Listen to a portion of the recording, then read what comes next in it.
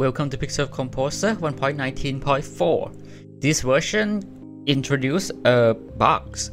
So before we begin with what's new in this version, there's some problem in the previous version, in the previous 1.19.3. If you try to load a project with composite node from the 1.19.3 version into this version and above, there's gonna be some problems. Mainly the anchor may reset to 0, 0.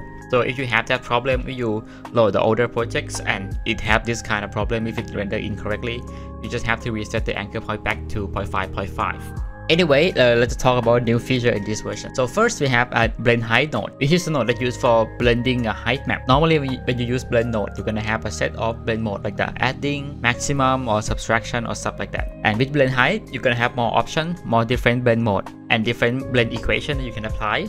Then we have the new scatter point 3D node. We already have the scatter point node, right? And technically it's also have the 3D option. But what it does, it's just gonna add the third dimension, just gonna add the third value for each point.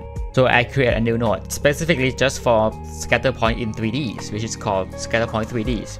And because it's a 3D node, when you previewing it, it's gonna show you in 3D view like this that you can see clearly. And on the topic of scattering point, there are also two extra nodes.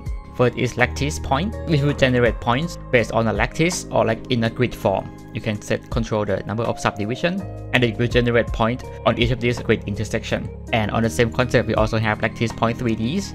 It's gonna scatter point or generate point along this 3D grid.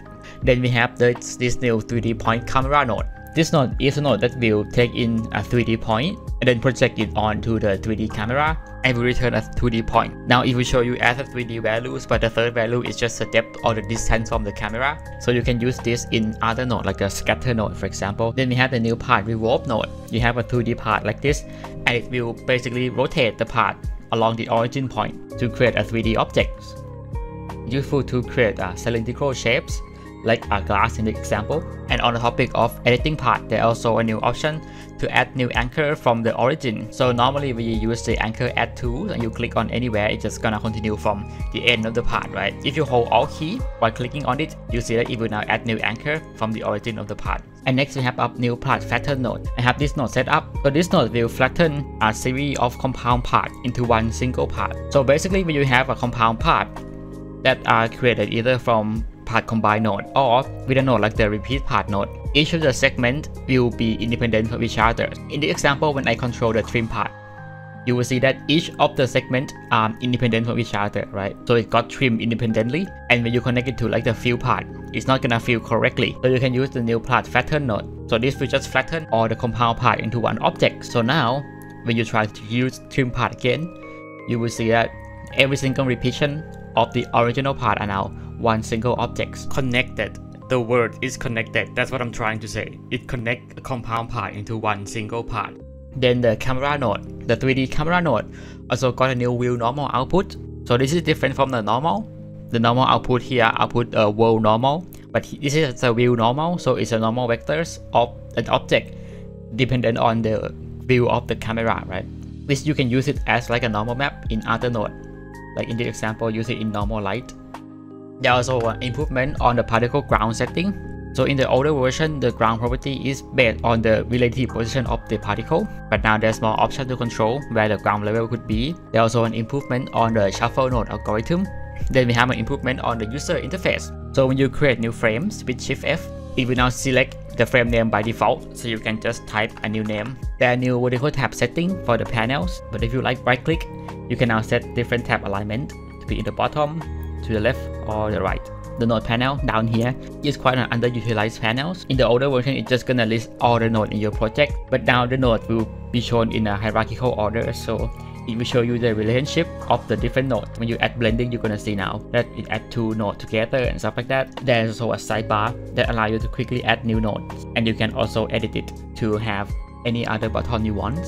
The color selector also got a new mix color tools.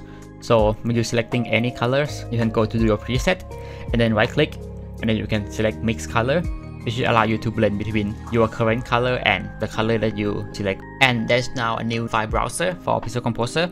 Now this is disabled by default because there's still some bugs and it's quite slow. The goal of this file explorer is actually to be used with a port to other operating system. It wasn't intended to be used with Windows operating system, but you can turn it on. To enable it, you can go to Preference, and then in the interface, there will be this option called Use Native File Selector, and if you disable this, it will now use Pixel Composer New File Selector. Again, it's still quite buggy I think, and it's also really slow on startup too. I'm not sure what's going on there.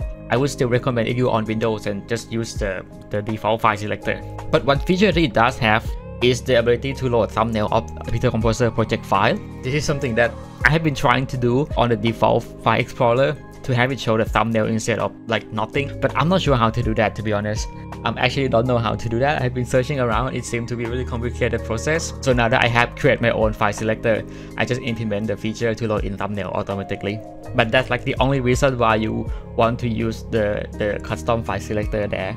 And as usual, there's a series of bug fixes in this version. I'm showing you on the screen right now.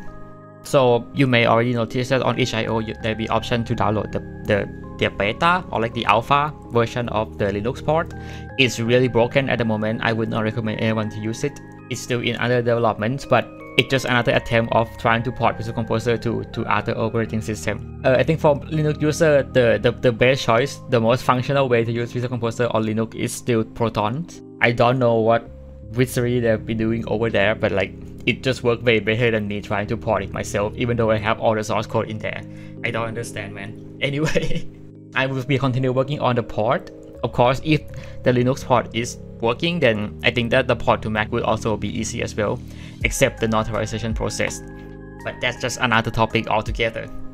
That will be it for today's video. So thank you everyone for watching. Special thanks for Patreon supporter, and see you in the next one.